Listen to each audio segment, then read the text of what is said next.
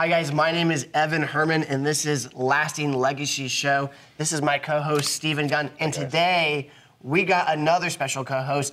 It is the man, the myth, the legend, Matt Moore, president of YBT. Matt, thank you for joining us today as our co-host. Well, I am humbled. I don't think I've ever been introduced that way before, so yeah, that's a first for me. Oh my gosh, first of all, I gotta say, you guys missed an excellent seminar. Jerry Robinson, who's here with us today, he was an excellent keynote speaker, and I brought him to Oklahoma, to Tulsa specifically, to speak on something that is a growing, developing technology that is going to change the world. My personal opinion. Sure. And I think it's going to, you know, we're on the Lasting Legacy show here, so it's going to affect people's legacies. In my personal opinion, it has. It already has. I mean, people have made tons of money off of it. But but the technology that I'm talking about is blockchain technology. And some people also know Bitcoin, which is built on blockchain technology. But Jerry came down and he spoke on cryptocurrencies. And with the exponential and compounding growth of technology, I think Jerry really hit it home to the business community, because we had a room full of entrepreneurs and business owners who wanted to hear about how is it going to affect the world, how is it going to affect trade, and what should we do, you know, to be ahead of this? How can we get involved, you know, and stay on top of the game? So, Jerry, I want to ask you a question. Sure. For those who are unfamiliar with blockchain and Bitcoin and the technology, I mean, because there's a lot of cryptocurrencies out there and a lot of them have different specialties. But just to simplify the best you can, to summarize, what is Bitcoin and why should people care? Yeah, Bitcoin is basically the world's first decentralized digital currency. And by decentralized, what that means is that there is no central authority that oversees it. So there is no third-party administrator, there is no third party that takes a cut between every transaction. It allows anyone, anywhere to send money to anyone, anywhere, without anyone's permission. No one needs to have permission to do this. You don't have to receive any kind of, no one has to sign off on this. And so, you know, you think about it, for example, if you wanted to send, say, $10 million from New York City to London, the quickest way to actually have that cash show up in London, the cash itself, would be to fly it on a plane. That would be the quickest way to do it. You could wire it, but it would still take time for it to translate into the cash. With Bitcoin, it can be very quick. And so as we see more use cases rising, we see that Bitcoin and the technology that undergirds it, blockchain, becoming kind of an insurmountable thing to the existing order. It's something that they can't quite stop, the current authorities, they can't stop it. And so it's a very fascinating technology that I think, you know, everyone, believers, unbelievers, it's interesting to all of us. You know, there's certainly an interesting angle to it. Yeah, well, I got to say, Jerry, he has a website and he has a company called followthemoney.com. And he not only knows a lot about cryptocurrency, but all sorts of information about investing. And so considering legacy and considering people taking their money and taking their lives and building a lasting legacy, where do you see cryptocurrencies in the future, 5, 10 years from now, playing a part in people's financial lives? That's a good question. In their financial lives, first of all, I think that cryptocurrencies are going to eventually become much more widely adopted. I think you'll see people using them for all manner of purposes. Currency is really just the first app of blockchain technology. So I think it's like we had spoken last night. We talked about HTTP protocol, for example. No one's really excited about HTTP, but they like YouTube, right? Or they like the app. They like Facebook. They like Twitter. So they like what it can do, but they may not necessarily like it. So right now we're in the phase where blockchain is trying to be understood. It would be the same thing if we were trying to understand TCP/IP protocol, which is undergirds email. So nobody cares about the underlying, and except for technologists, you know, and computer scientists. It's like a send it works, right? So I think we're at this phase where people are, you know, the people who are actually creating the apps are trying to figure out the underlying technology and we're going to see it evolve. So there's going to be many, many different apps that people can use related to blockchain over the next 5 to 10 years. I think people who are investors, they want to seek out these apps and understand which ones may become large. For example, can you find the Facebook? Can you find the Google? Can you find the Twitter early? Yeah. And we're going to have those. So blockchain, or Bitcoin, was certainly an app on blockchain that exploded. Right. What's the next one? What's the next app that's going to revolutionize the world? And so I think over the next 5 to 10 years, you're going to see a lot of wealth transferred, a lot of wealth created from people who are paying attention to this. Right now, Bitcoin composes a very small amount of the market capitalization globally.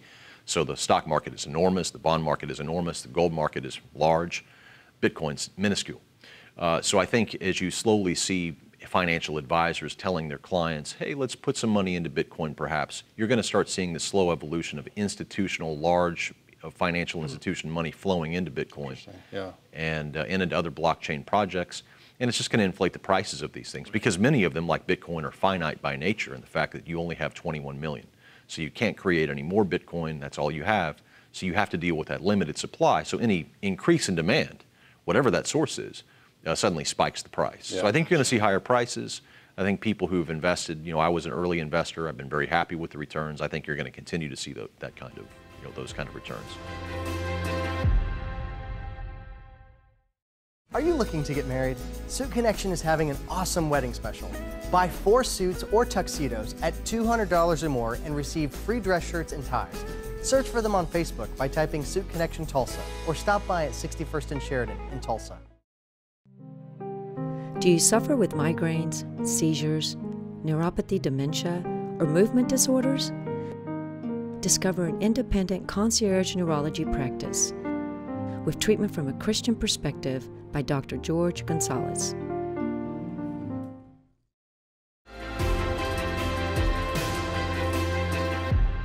Let me ask you, for a guy who knows absolutely nothing about Bitcoin, blockchain, like I'm as dumb as a box of rocks when it comes to the subject, where's the starting point for a guy like me to start learning? Yeah. And when I read something that I'll understand it, not just like, okay, I don't understand what I'm reading. Yeah, I think the simple way to think about it is just really just try to understand it conceptually.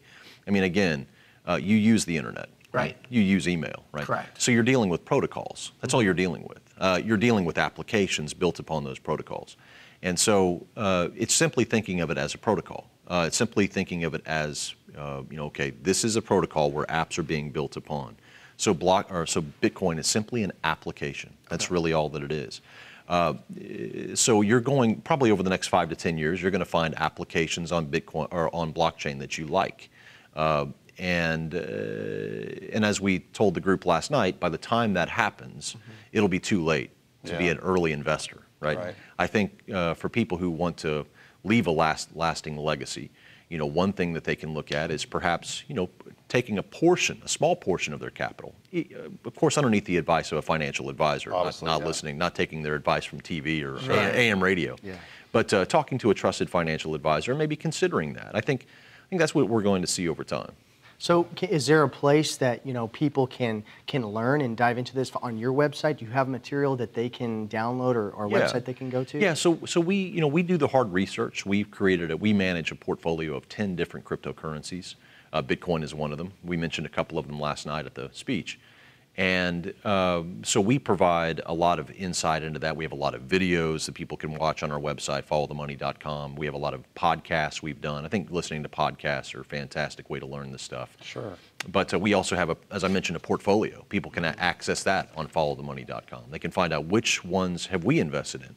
We talked about last night. I mean, not to be overt or anything here, but I mean, we're talking about massive returns. Just one cryptocurrency that I invested in back in 2013 was up 150,000% as of earlier at the end of 2017. I mean, you can't get those kinds of returns anywhere. Wow. So spending a little bit of time scratching the surface on this, learning. I mean, books, library, but I would say there's really no magic bullet. You really have to kind of get your head around how protocols work and understanding that. It's another way to make this simple is to say that a protocol is to communication what a programming language is to computation. We all understand that programming languages control computers. Right. Well, the protocols control communication networks. And that's really what is so unique about blockchain, and specifically Bitcoin, is that it's based on cryptography. Yeah. And so it's a very novel, unique, powerful technology that we still don't fully understand how it's going to impact the world, but we know it's paradigm shifting.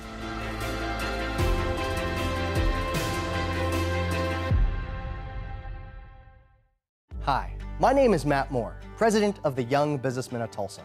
I pray that this program is a blessing to you and that it inspires you to grow in both your business and personal life. Did you know that many people, both young and old, hold a mentality that their success is all about them? When in reality, we know that our success is dependent on how well we can serve and meet the needs of others. Owning a business is a huge responsibility, and success is very important for not only you, but also your employees and your community.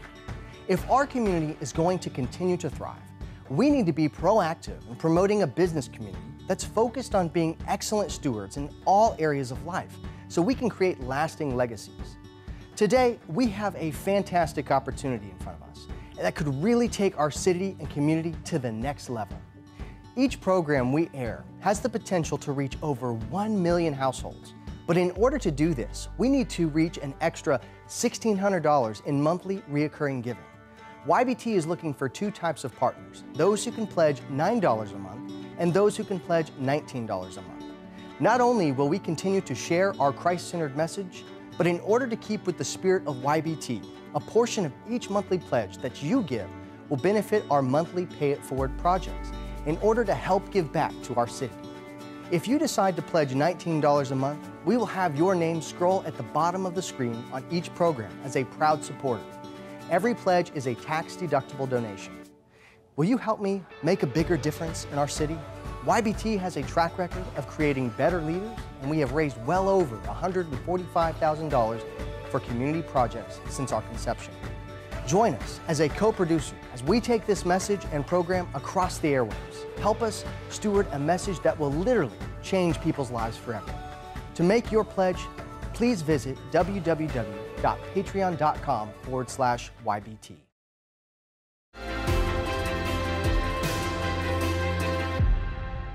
So let's take kind of just a step back a little bit here. Now tell us just a little bit about yourself. Like, how did you come into this sequence of getting into cryptocurrencies, blockchain?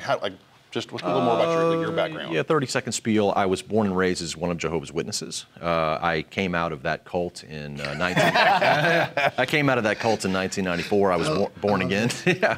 Well, you're starting to sweat a little bit. Yeah. Well, I tell you, they're a loving people. I mean, when a Jehovah's Witness comes to your door, I mean, you have somebody who is literally on your doorstep, begging to know the truth. That's right. Right? And so, and had someone in my early years, a loving Christian, had not instead tried to prove that I was wrong or had not tried to slam the door in my face, but had lovingly approached me and said, hey, let me show you some things, in a loving way, not to denigrate you or make you feel stupid. And I think, so today I have that same passion for them and that compassion. But anyway, I was raised in that. I was born again whenever I was about 17 years old. I went to the University of Tulsa, really had a passion for economics and also how economics and theology crossed. I was really interested in that particular intersection. Yeah. And then I slowly got involved in economics. I became an economist. I've been trading for many, many years, an investor. But I stay away from investment advice, financial advice. I'm not an advisor. I'm an investor. Yeah. I invest for myself. Right. And I share my ideas with others. And so that's how I got into it. Cryptocurrencies I stumbled into I traded my first stock in 1996. I traded my first stock option in 2002. And then in 2013, I was introduced to cryptocurrencies by a fellow friend who had bought Bitcoin at 25 cents. And he said, you must buy Bitcoin. He's doing good now. Yeah, he's pretty happy. Well, I mean, on that topic though, I mean, wouldn't you agree, though, even though we had this massive price spike in 2017 and we had somewhat of a downfall, I mean, we're still up in price in the cryptocurrency market, but people can still take a small amount of money, throw it in there, walk away from it, and 5 years from now, I mean, who knows what kind of returns? I mean, we're still early, aren't we? It's like the internet, early 1990s. Extremely. It's very akin to that. And like I've said, we began on our podcast, the Follow the Money podcast, at our website. We began telling people, just go out and buy a Bitcoin. Just go out and buy one just for the experience of it. This was back, early on when they were $200. You can buy one. Right. Yeah, right. Now today that's pretty, that's pretty expensive today. But just being able to actually familiarize yourself with the new technology, to actually purchase one. I think just going through that process is very informative. So yeah, I think over time, goes back to your question again. Yeah, no, I mean, yeah, really, the question was, I mean, people, there's not, I mean, yes, it is a volatile market. Yes. But you can take such a small amount of money, put it in there, and since we're still early in the game, still see great returns. Yeah, I think that's right, and I think diversifying, because which horse is going to win, which app is going to win out. How many cryptocurrencies are there? I mean, there's probably 1,500, more than that, and you can create one very simply. Anyone can. So, there's going to be many, but it doesn't mean anything. I mean, there's it really depends on which coins are going to have demand. Sure. And that all depends upon the function and the structure of the coin. So, Bitcoin is certainly one, brand recognition all around the world. Everybody knows what it is. It's a very small market, so I think having a little exposure to that as an investor is a smart idea. And then also, kind of doing your due diligence, looking at other cryptocurrencies, realizing that about 98% of the coins that are out there are scams. They're complete scams. It's a market that's rife with corruption. But also realizing that this is a real fundamental technology that's life-altering. Yeah. And so trying to find those cryptocurrencies that may end up winning in the end, we have a list of about 10 we've come up with, and those are what we invest in. Well, it's kind of like the dot-com boom when you had pets.com and people were paying enormous amounts of money for this stuff. But then you also had Amazon. Yeah, then you had Amazon, yeah. You had Amazon, yeah, absolutely. Right? Exactly. Yeah. So. Yeah. Now, recently, we had, last week I think it was, there was a hack on Bitcoin. So, can you talk a little bit kind of how does that kind of thing happen in the blockchain technology? How does that kind of thing even come up? Yeah, most of the hacking is occurring around on the exchange, at the exchange level. So it's not really the blockchain itself that's being hacked.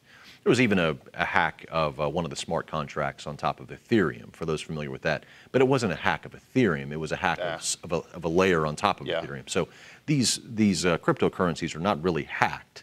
The currencies where they're held, like the bank is robbed, right? So the bank may get robbed, but it doesn't mean the money itself is corrupt. It just means that people want the money. I just figure for those who don't understand that, kind of giving some depth to what that really means. Yeah, but I don't think any individual who has, on their wall, or the entire network, I should say, has been hacked, because my understanding is in order to hack the entire network, you almost have the same amount of computing power as you do as the entire network is using. So yeah.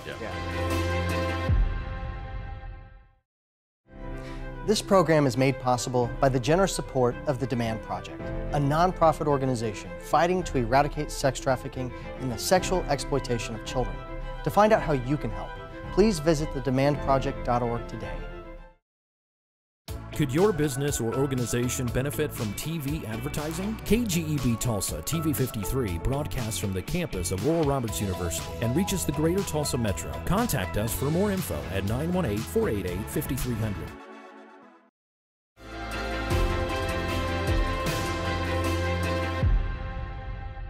Part of Lasting Legacies is talking about the legacy that you want to leave.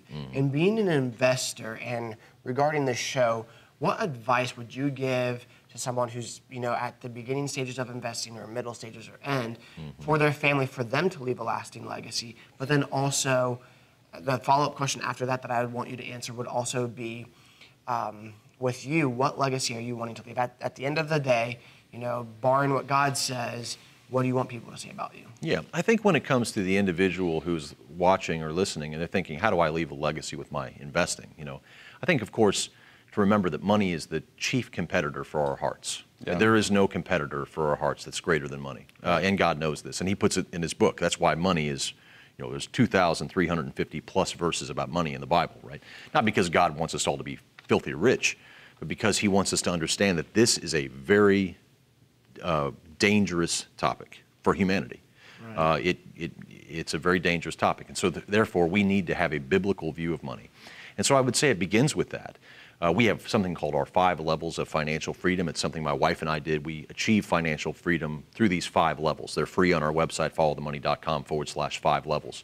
And it begins, what we learned is that you begin with charitable giving.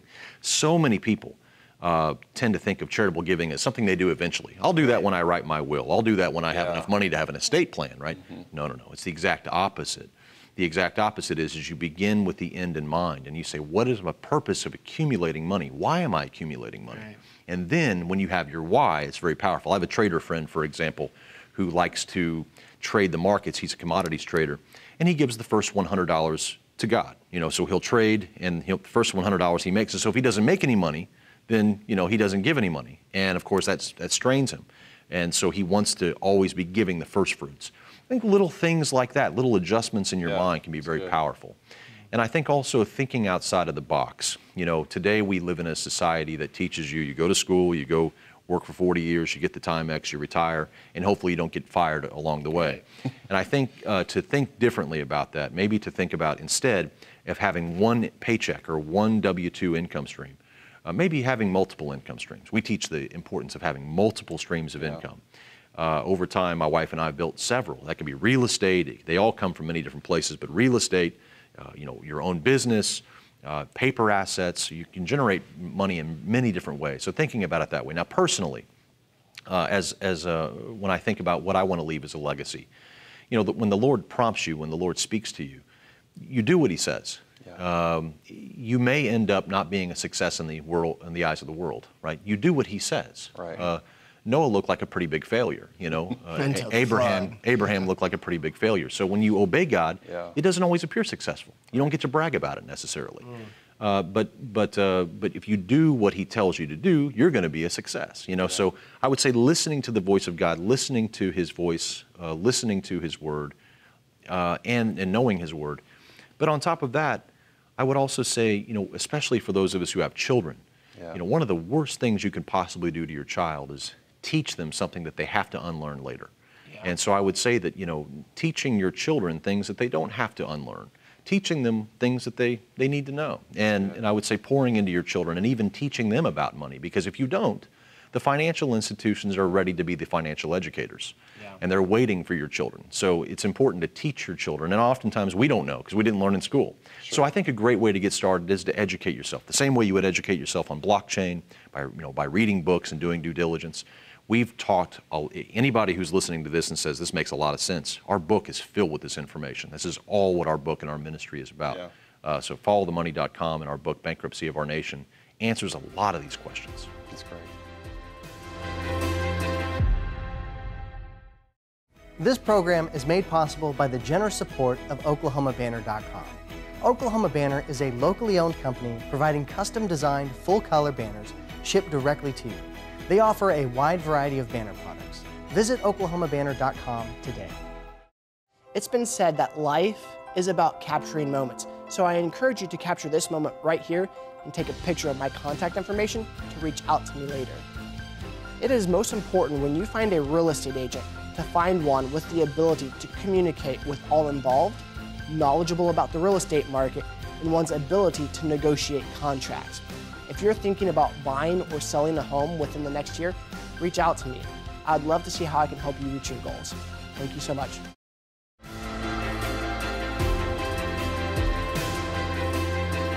What I love is that you're an economist, you're a veteran chin trader, you know all sorts of things about investing, and that really does play a big part in lasting legacies. That's right. So leaving a legacy. Yeah, that's right. Jerry, I want to thank you for joining us today on set. The Young Businessman of Tulsa is really blessed to have you come out of state to speak to our group and to talk with us today about how to build a lasting legacy and to kind of teach us a little bit about cryptocurrencies and Bitcoin and the evolving technology. So, and what's really cool is we have this on podcast. Last night we recorded all this, so people can go to iTunes, search Young Businessman of Tulsa. They can go to our website. So, and I know you have a website too. Where can people find you? Yeah, followthemoney.com is the best place to go. We have a podcast there. We have many different podcasts. We have many different free articles and videos that we've created over the years, PDFs that you can download for free. But followthemoney.com. Awesome, awesome. Well, thank you so much. I appreciate it. My pleasure. Thank you, guys. Thank you very much. Appreciate it. Thank you. Thanks, man. All right, well, I want to thank you guys for tuning in and watching us today on the YBT Lasting Legacies show. If you want to find out more information about YBT, how to attend a lunch, you can go to ybtok.com. We have monthly luncheons, seminars, and programs that we put on all the time. We even have a great podcast, so if you want to go to iTunes, search for Young Businessmen of Tulsa, we would love to see you there, and hope you tune in next time on the Lasting Legacy Show.